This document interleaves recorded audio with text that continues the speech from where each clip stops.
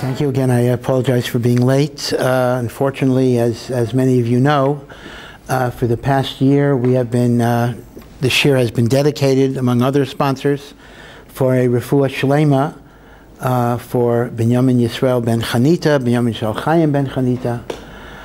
Sadly, tragically, our prayers have not been answered, and this young man did pass away.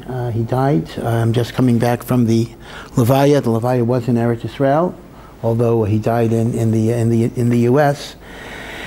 And what can you say when a 15-year-old boy dies of incurable cancer?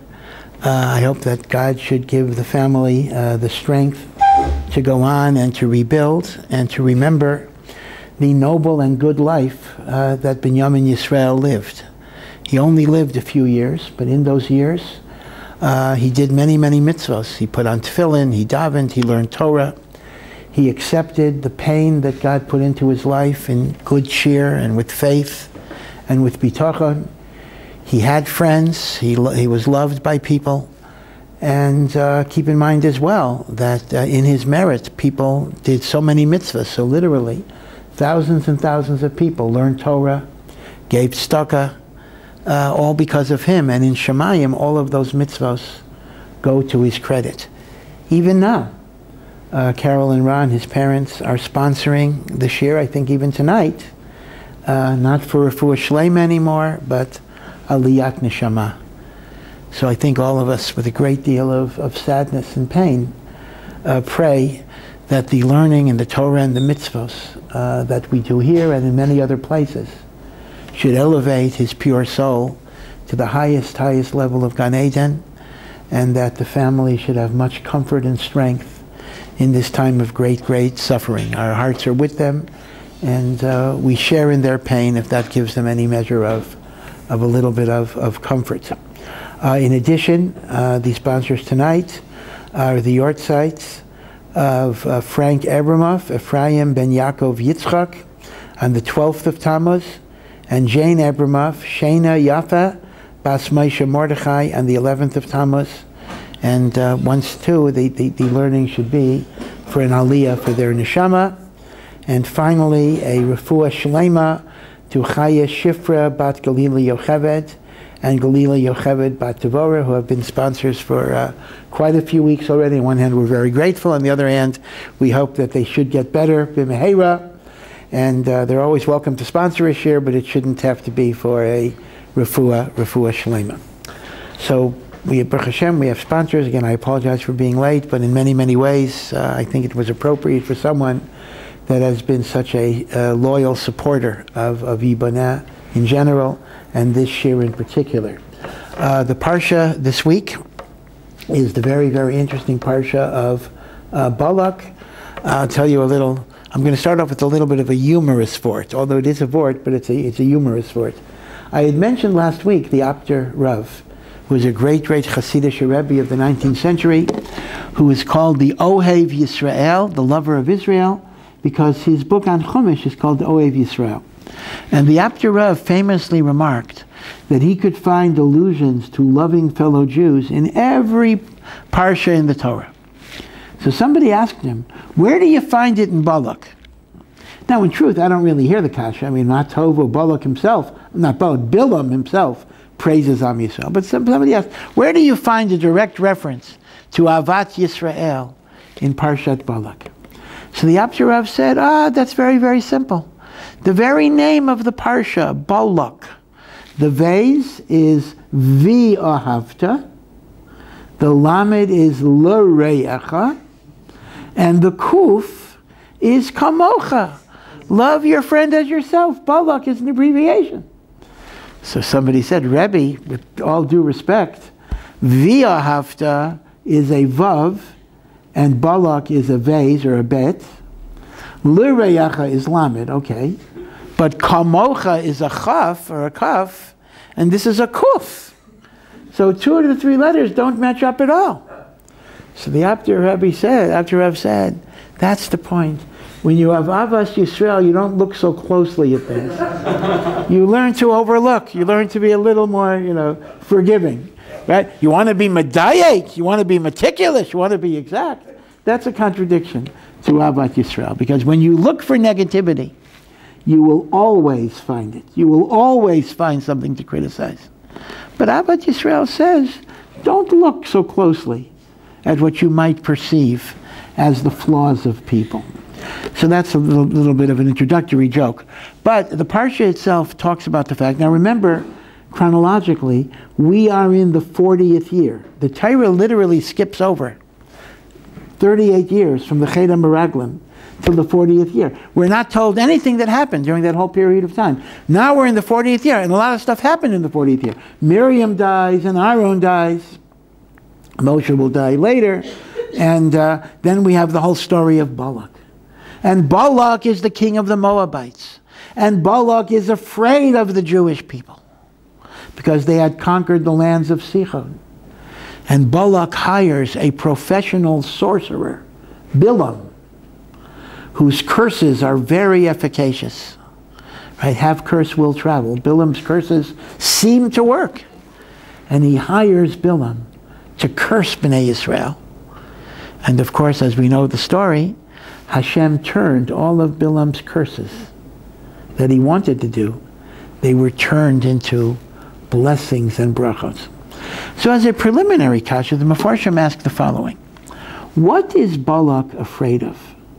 Hashem actually commands the Jewish people that they are not allowed to conquer Moabite territory. Moab is a descendant of Lot.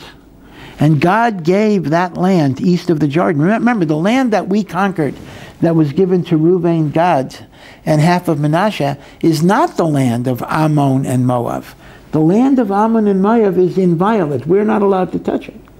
It was the land of Sichon, the king of the Amori, who is one of the 7 nations of Canaan. It happens to be, the Torah itself tells me, that Sichon conquered that land from the king of Moab. But that's the whole point. Once Sichon conquered it, it is no longer Moabite territory, and we're able to take it. That's true. But Moabite territory itself, the Torah says, Al Totzaretz Moab, do not wage any war against Moab, do not engage in milchama, because I have given this territory to the Bnei Lot as part of my covenant with Abraham. So if that's the case, Balak has absolutely nothing to be afraid of. Why is Balak afraid of Bnei Yisrael, and he has to hire Bilaam to curse them? One simple answer might be that perhaps Balak himself is not aware of the commandments that was given to Moshe about not waging war against Moab, so perhaps Balak is acting under a misunderstanding. But the Shem Shmuel gives a beautiful answer, and the answer of the Shem Shmuel is that Balak is not afraid that Am Yisrael is going to conquer his land. That's not going to happen. Balak is afraid of the Jews going into Eretz Yisrael. He doesn't want them to go into Eretz Yisrael. Why does that affect him? Because here is the thing. If we compare the spiritual existence of the Jewish people in the desert to the spiritual life they're going to have in Eretz Yisrael, you see a very important difference. The desert is a spiritual cocoon. The desert is an artificial environment of pure spirituality. The man, the bread, comes from heaven. There is a traveling well of water. There are clouds of glory. God's presence is open and obvious and clear and supernatural and undeniable. It is a total spiritual cocoon of Kedusha. Now that has its costs. When you live in the presence of God in such a tangible way, every misstep invites immediate response. You do a sin, thousands of people can die because you're dealing with the revelation of God without the veils of concealment that are typical of the world that we live in. Right? This is the world of the Midbar, the 24-hour spiritual cocoon of pure ruchnius, Kedusha, spirituality. When we come to Eretz Yisrael, life is going to be very different. There is not going to be the man. We're going to have to plant the crops. There's not going to be a traveling well. We're going to have to dig wells or rely on rainwater. There will not be clouds of glory. We will need an army. We'll have to fight. We'll have to build cities. We'll have to dig ditches. We will have to have lawyers and doctors and accountants and police and fire. Meaning we will be living in a world of concealment. We will be living in a world of hester panim. We will be living in a world in which we have to engage with materialism and gashmiut. So here is what the Shem Shmuel says. Balak is perfectly happy to have a nation living in a spiritual environment that is not connected to the real world. Because the fact that there's a Jewish nation that's devoted to God, that learns Torah, that is not a reproach to the immorality of Moab and other cultures, because they could say, hey, the Jews are not living in the real world. They don't face the real problems of society. They don't have to deal with the issues that we have to face every day. So let them be holy, let them be righteous, let them be Kaddish. Their life is irrelevant to what we have to go through.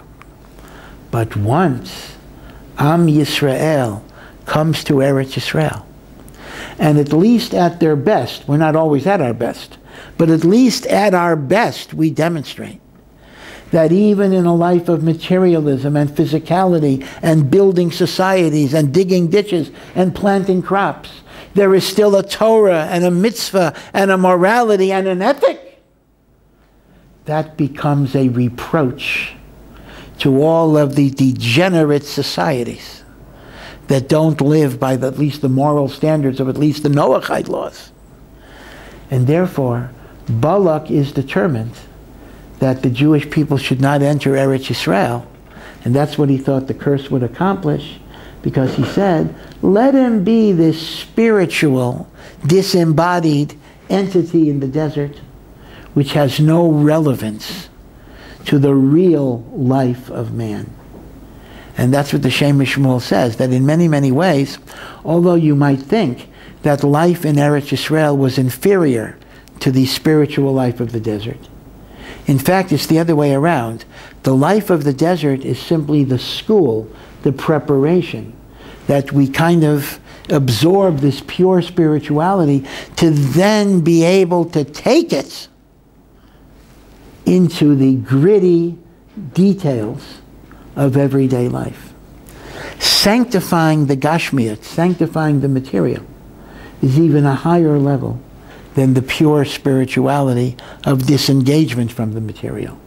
If the midbar represents disengagement from the physical building of a society, Eretz Yisrael represents transformation of that society to holiness and Kedusha, and that is even a greater challenge. But to the degree that we could successfully meet that challenge, that would be a reproach and a musar to all of those degenerate cultures. So this is how the Shem Shmuel understands why Balak wanted to hire Bilam. Now let's look at Bilam a little bit.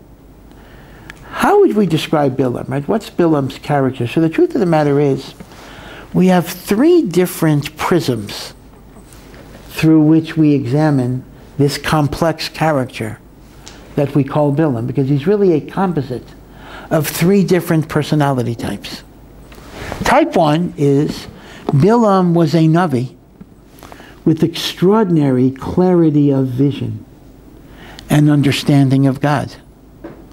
Ad kedei kach, that the Medrash actually tells us that the nations of the world would have complained to God, and they would have said, if you would have given us a prophet as great as Moshe, we too would be righteous. So God acceded to that request and gave them a prophet who on some levels was as great as Moshe. And that prophet was Bilam. Bilam was a prophet of greatness, of depth. Now, you could ask an interesting kasha on that. Well, wait a second here. This is a non sequitur. The nations say to God, or they would say to God, we have no historical evidence they actually said it, but God was forestalling an argument they would have made. If you would give us somebody like Moshe, we would be righteous. So God gives them Bilam, and they're not righteous. Okay, but they could just repeat the question. If you would give us a Moshe, we would be righteous. You're answering that by giving us a Bilam? Right? What's going on? That's not an answer. The answer is this. Moshe and Bilam are actually the same. Meaning to say, God gave Moshe tremendous prophetic powers. And God gave Bilam tremendous prophetic powers. God did not make Moshe righteous, and God did not make Bilam evil. But you have to understand the dynamics of having tremendous power. Everyone knows the old aphorism in politics, Lord Acton's statement, power corrupts, absolute power corrupts absolutely. Well, imagine how this works when you have divine power. Imagine you wake up one day and you have the power to bless, the power to curse, the power to build, the power to destroy. You simply say, let this building collapse, the building collapses. You're given this godlike power. What happens to you at that point? Well, what had happened was, when Bilam got that power, it turned his head. It made him arrogant. It made him evil. It made him selfish. It made him egotistical. Moshe took that power and used it to serve God and remain humble.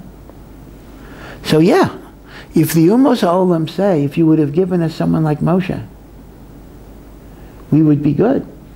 God gave them somebody who was like Moshe. The fact that that Moshe-like person became Bilam is no different than the fact that the Bilam-like person became Moshe. That's a function of free will. God didn't give the Umot a bad prophet and give the Jewish people a good prophet. He gave them two people, both of whom had the potential for greatness, and both of whom had the potential for evil. So image number one we have of Bilam is a tremendous, tremendous prophet. And when I say prophet, I don't only mean the ability to see the future, but the ability to effect things, the ability to say things that just happen, like magic. That's version number one. Bilam, the great prophet of the Umot HaOlam, like Moshe Rabbeinu is the great prophet to the Jewish people. Aspect number two. Bilam is the cool, collected, cynical professional. Have curse, will travel. Think about the three-piece suit lawyer who will represent any type of case. He'll take any side of the case. Bilam was a mercenary. Bilam had tremendous power, and Bilam hired out his abilities to whomever paid the highest price. Indeed, one could have argued that if the Jewish people would have paid Bilam to curse Moab, he would have done that. A man without ideology, a man without any moral stature, a man without any foundation, a mercenary who had no sense of any ethical grounding whatsoever. In fact, some want to say, even his name suggests that. Bilam could be a contraction for Bileam, a man that had no nation, a man that had no loyalties, a man that had no foundation. The mercenary who hires out his talent to whomever pays the highest price. So think about whatever it would be, the cool, collected professional who really has no sense of morality at all. That is the second view of Bilam. First view is exalted prophet of God. Second view is a cool, cynical mercenary with no moral core. The third view of Bilam is he was a train wreck beyond control, a person addicted to power, to arrogance, to selfishness, to egotism, a person who was not in control of himself because these passions ruled him. Let me point out an interesting observation of the Chafetz Chaim. We know in the Torah that we have paragraph divisions. If you ever get an Aliyah, you'll see this. But even in the Art Scroll Chumash, it gets marked. In other words, the Torah is divided into paragraphs. There are two types of divisions. Some parshiot, some paragraphs, are called stumot, closed. That actually means the next paragraph begins on the same line after a break of 9, the space of 9 letters. Other times, a paragraph might end in the middle of the line, and you will begin the next paragraph on the next line. That's called an open paragraph, because the last line is left vacant. These are psuchot, or stumot. In a printed chumash, it'll say pei when it means petucha, and say samach when it means stuma. By the way, these are quite important halachically, even though it doesn't change the meaning of any verse, because it doesn't change the words of the Torah. If a Torah is not written with the proper psuchot and stumot, the Torah is puzzle. So this is mamish, a very, very important matter halachically, to get the psuchot and the stumot kasher, even though it's only paragraph divisions. Now normally the Torah is divided into paragraphs. Every Parsha is divided into paragraphs. In Parshas Balak, the whole story of Balak trying to curse us and God turning it into a blessing is one unbroken block of text with no division into psuchot and stumot. Very unusual. Why are there no psuchot or stumot, at least in the first part of Parshas Balak, which is Bilaams' prophecies? So the Chavetz Chaim explains that the Gemara itself tells us what is the theological significance of paragraph divisions. So the Gemara says that when Hashem would speak to Moshe, he would give Moshe breaks in the middle so Moshe could think about what he was learning, and then Hashem would go on. In other words, a psuchar stuma indicates quite literally that God was giving Moshe a break, a coffee break. If it's a stuma, it's a shorter coffee break. If it's a petucha, it's a longer coffee break. Now the Chavetz Chaim is masber. This is a bit subtle. That the idea of a coffee break doesn't mean Moshe's had a coffee break, right? It doesn't mean he needed to take a nap. But rather, Moshe Rabbeinu had other things to do in his life other than talk to God. He couldn't just talk to God all day. He was a leader of a nation. He had to answer shaylas. He had to pray for Am Yisrael. So the revach ben adveikim, meaning the space between the parshiot, enabled Moshe to navigate, multitask, navigate back and forth between his spiritual communion with God and all of the other responsibilities he had as leader. So Moshe learns from God, and then Moshe answers people's shaylas, or prays for them, or gives them comfort, or gives them chizuk, and then he goes back. The Chavetz Chaim says, the ability to navigate from one thing to another can only work successfully if you regard all of those activities as part of the same thing, meaning the following. If you view your whole life as service to God, then when I stop my learning to give tzedakah, when I stop my learning to give somebody chizuk, I'm not interrupting what I'm doing. I am simply doing my job in a different way. So the revach ben adveikim from Moshe Rabbeinu was not a break in continuity. It was part of the same continuum. Because all of the non-speaking to God activities of Moshe Rabbeinu were also part of Avodas Hashem. So the revach ben adveikim basically means Moshe could move in and out of revelation. No, in one moment he has a revelation from God, in another moment he's answering a shaila. In one moment Hashem is giving him mitzvahs, in another moment Moshe Rabbeinu is davening. This was not in and out, because all of this was the same continuum. Rav Moshe Feinstein is a more modern example. Rav Moshe Feinstein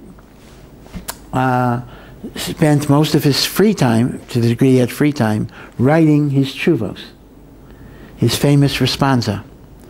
Now, Rav Moshe's responsa are notoriously complex. When people look at Igros Moshe, unfortunately, many people don't even learn the tshuvos. They're too hard. They look at the shaila, what's the question? And then they look at the last line, what the answer is. That's right. They want to know, Rav Moshe Maters, Moshe Asers. But all of the reasoning is very, very complicated. Now, usually, when we're involved in something very, very complicated, and we get interrupted, it takes a long time to get back into something. You're writing a paper, and you're developing a subtle point, a difficult point, a complicated point. And then you have to take your son to a soccer game. Maybe I'm using American examples here.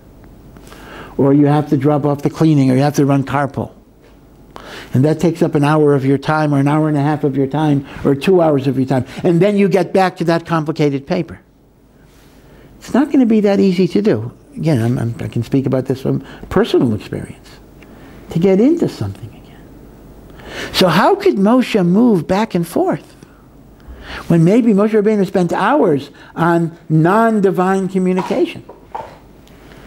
Now with Rav Moshe Feinstein, the way it worked was, Rav Moshe Feinstein was interrupted constantly. People would come with their own shilas. They would come with life crises. They would come with, they needed chizuk. They were suffering bereavements, sicknesses, illnesses. And he would stop and he would give you all the time you needed. That was one of the great characteristics of Rav Moshe. You never felt you were taking up his time. He had all the time in the world for you. And he would cry with you if you were going through a difficult time.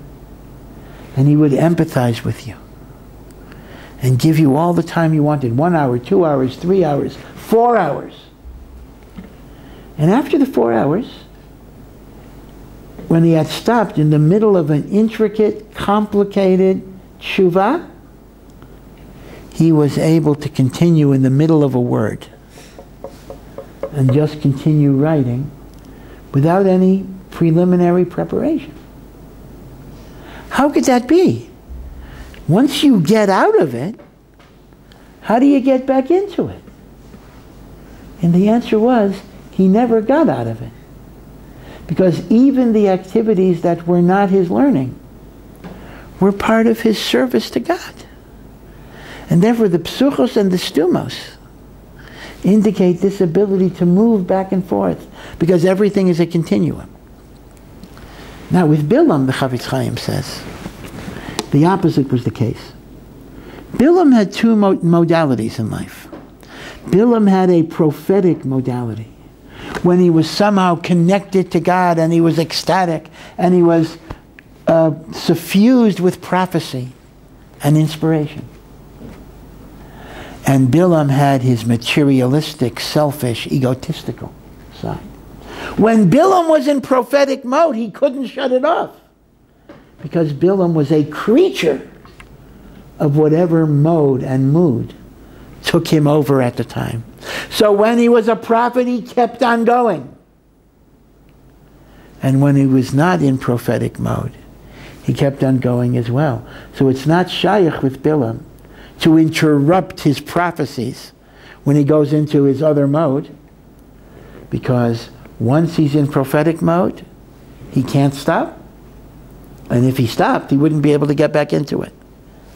As the Chavetz Chaim points out, that Bilam was a slave to whatever emotional states grabbed hold of him at any given time. That's why there are no psuchis. There's no revach bein advekim. Because once he leaves the prophetic mode, he can't get back into it, because these are not points on a continuum. These are simply opposites. And the opposites are not reconcilable. So B'kitzer, once again, to go over this, there are three prisms through which we view the personality of Bilam. The great prophet, the cool mercenary without ethical values, and the runaway train wreck who is totally in control of, or totally controlled rather, by whatever emotions are grabbing him at the moment. As an extra dimension of the tragedy of Bilam, and again I use tragedy in the Greek sense, we talked about this with Korach, there's an overlap here. The Greek idea of tragedy is not if a building falls on top of you, that's very sad.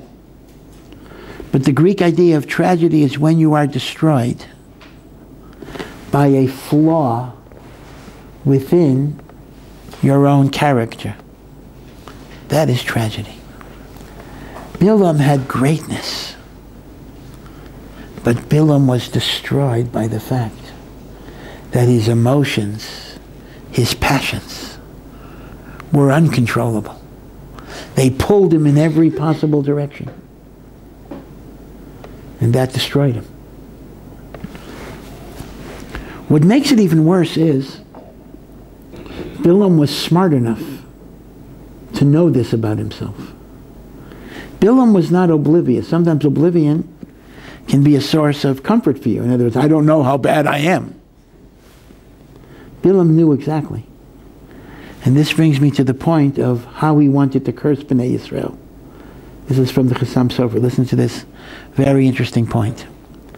The Gemara in Brachos discusses what was Bilam's great power to curse. Why were Bilam's curses so efficacious? So the Gemara in Brachos says there is a split second of the day when Hashem has anger and fury on the world. It's just a split second. And if you know when that is, and you curse in that split second, it's like you're pushing the nuclear button. And that releases a tremendous amount of fury in the world. And Bilam knew exactly, this is called in the Gemara, Idan Rischa. In Aramaic that means the moment of anger. The Gemara says you can actually know when that is, and that is a rooster that has a red comb. There's a split second it turns white. And that's the Eden Rischa. The Gemara says Rabbi Meir had enemies, and he wanted to curse his enemies. So he decided to tie a chicken, or a rooster, to the foot of his bed, and he would stare at the rooster. And the moment he would see it white, he knew when to go. Of course, I'm not sure how that could ever work, because blinking would already miss it. But the Gemara says Rabbi Meir fell asleep. He was not able to, and he realized it's not Hashem's desire that we use curses. But Bilam knew. By the way, what's the purpose of that? Why would there be a reason that there's a second of the day where there's total din and not rachamim in the world? So Rabbi Gedalia Shor says that is what puts the fear of God into people, meaning to say that most people, even Goyim, most people have a basic sense of morality. I mean, unless you're psychotic or sociopath, I mean, most people understand it's wrong to kill, it's wrong to steal. And they feel that, they're going to get punished somehow if they break these laws. There's kind of a natural fear of God that people have. What gives us that fear is that little split second in which the universe is suffused with Midat Hadin. So even though the rest of the day, Rachamim is by far the dominant component, but the Reisham, the impression of that Eden Rischa, is what gives us the fear of God.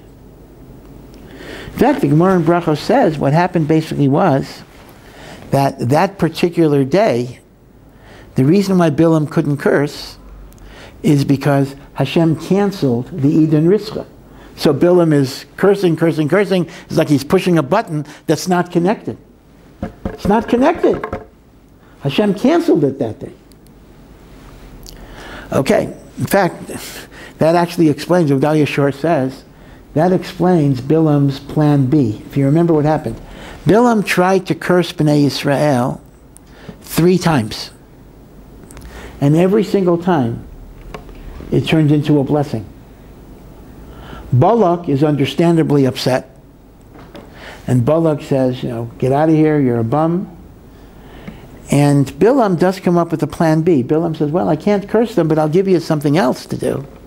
Let's get the women of Moab to entice them to fornication and idolatry. And God doesn't like that. And in truth, Bilaam was kind of successful in that one. 24,000 people died as a result of a plague because they gave in to the fornication and the idolatry. And more would have died had Pinchas not rose to be zealous for the glory of God.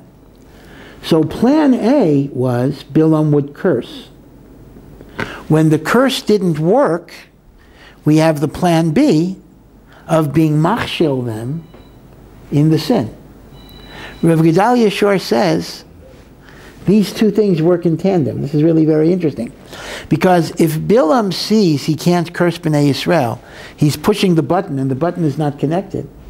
That's because God took off the Idun Rischa, the moment of anger. Now, if the function of the moment of anger is to create the inhibitions we have against sin, Bilaam is a smart cookie.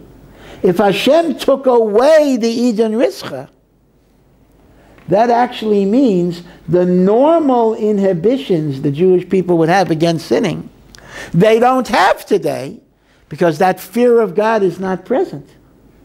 Therefore, Bilaam says, they are especially prone to enticement for sin.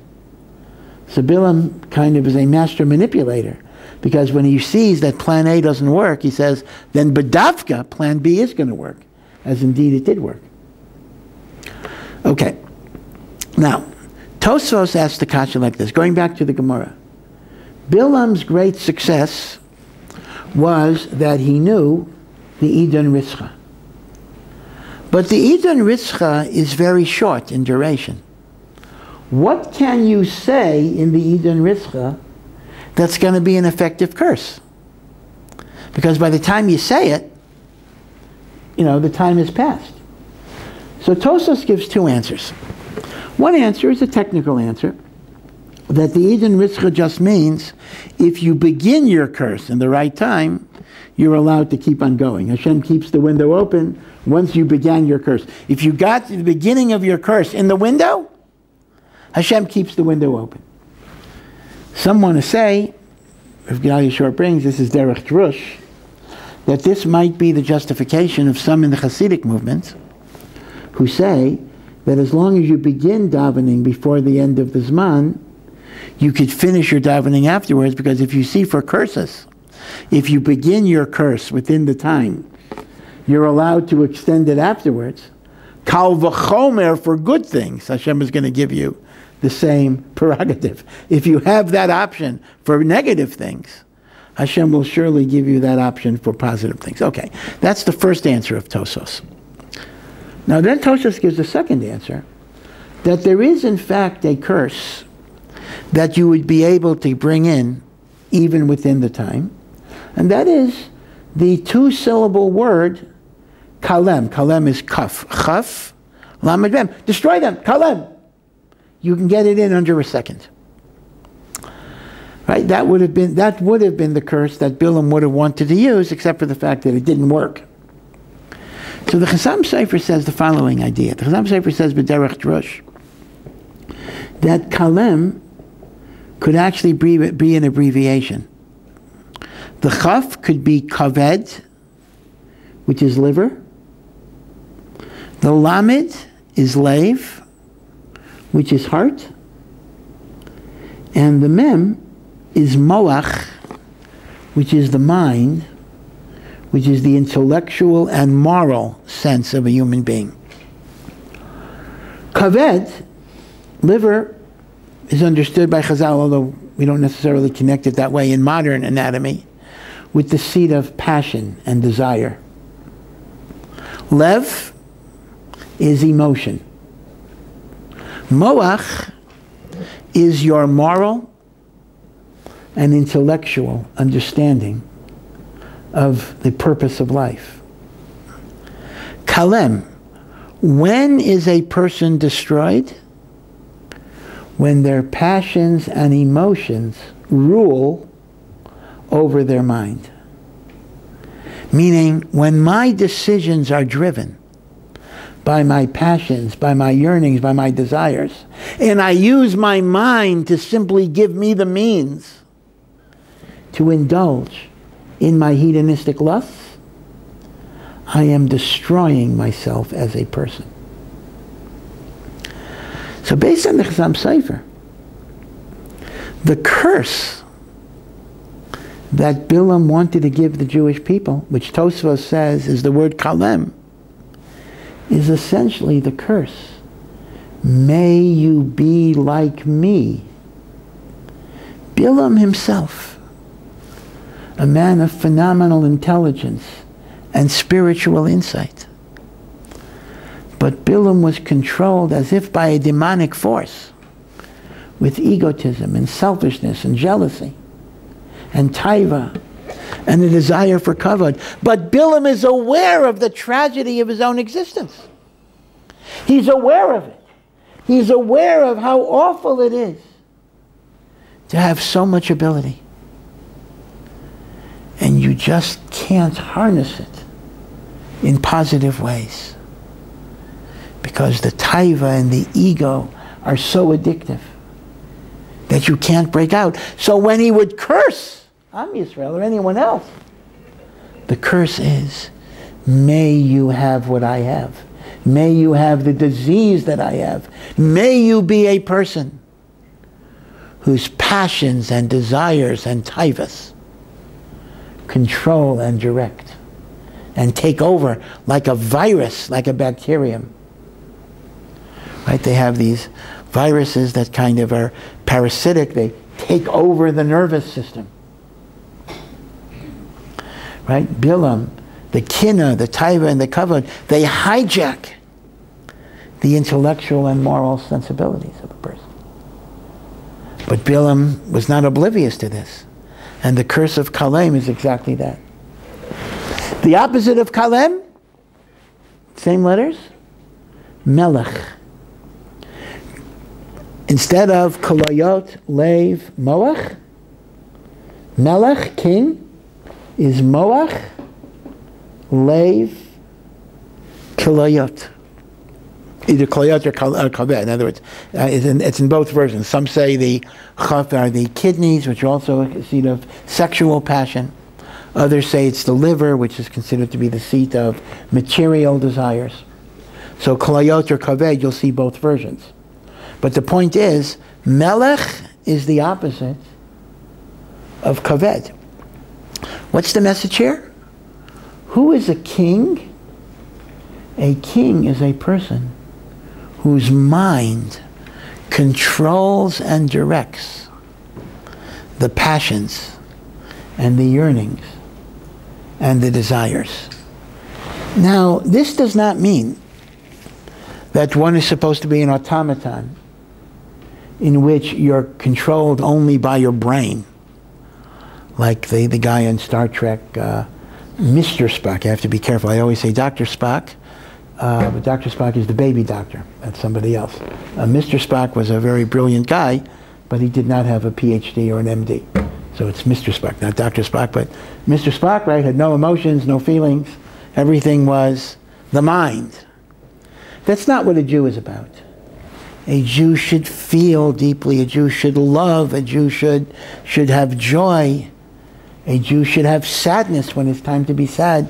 We are supposed to be people of feeling and not just cogitation. But the feelings have to be directed by the higher faculties of man, the intellect and the morality that are in the moach. And then a person is a king. If your kaved and your lev control your mind, kalem, you are being destroyed. if your mind controls your feelings and emotions and directs them and channels them in good and productive ways, you are a melech, you are a king. And that is why you find the word melech used over and over in Bilaam's blessings. Because what does the Torah say? The Torah literally says, Hashem reversed Bilaam's curse to a bracha. V'yafech Hashem kilas Bilaam levracha. The Chassam Sofer says, this is quite literal. Bilaam wanted to say kalem, and Hashem converted it into the blessing of melech. Okay? And this is the idea. The idea here is that there are many types of addictions. Of course, addiction has a technical, scientific, medical context. And you could say that the average person is not addicted. And again, that may be true if you have a particular technical definition of addiction. But how many of us, and I include myself, we are such creatures of whatever mood happens to grab us. When we're upset, you know, then no matter what, we can't get out of that. And yet, the highest level is that your mind tells you what is the appropriate feeling at this point. When it's joy, I feel joy. When it's sadness, I feel sadness. I always focus on what the Torah is commanding me. What is Hashem's will at any given situation, any given moment in time? And that is what it means to be a melech.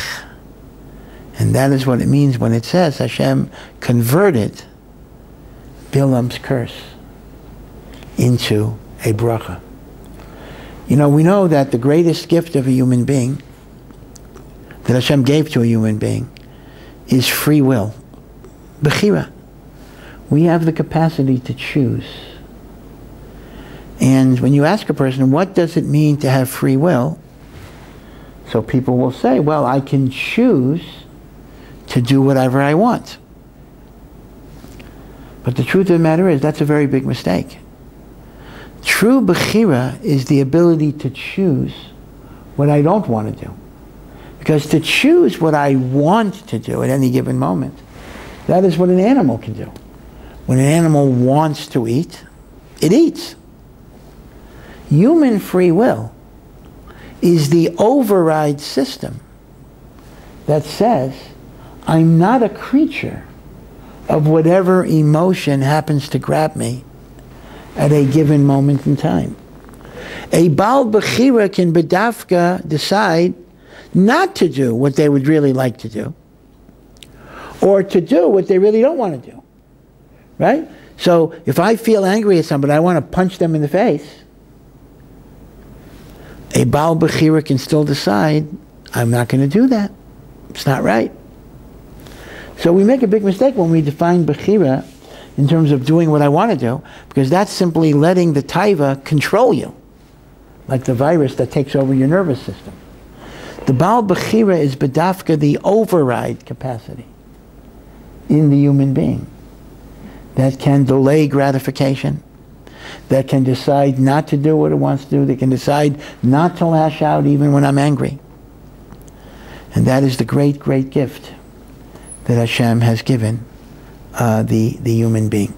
You know, we're about to enter the 3-week periods, starting on Sunday, the 17th of Tammuz, the 3 weeks during the year when we formally and officially mourn the destruction of the Beis HaMikdash. And Rav Tzadok points out that the reason why there are 3 weeks of mourning, Shivas over Tammuz Tisha B'Av, is because there are 3 negative midot that spiritually destroy the Beis HaMikdash.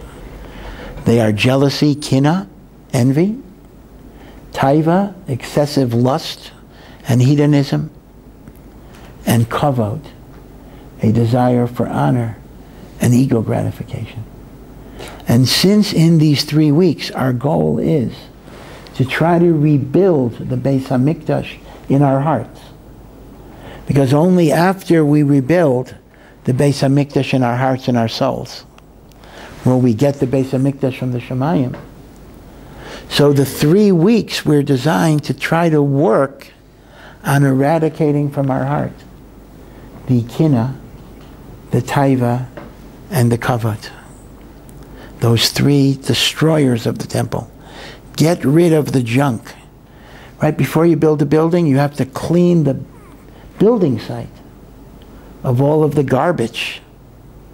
The kina, taiva, v'kavod is the garbage that prevents the building of the Beis HaMikdash in our hearts. These were the midot of Bilam. Bilam was controlled by them. We have to work in the opposite direction to become a melech over these midos. And then we are zeicha to geula. So may this period of time be a time of healing, be a time of comfort, be a time of strength. May we be zeicha to rebuild the Beis HaMikdash in our hearts and our souls, and in that way be zocha to the actual Beis HaMikdash coming down min hashamayim, and may it be b'mehera v'yameinu. Amen. Thank you.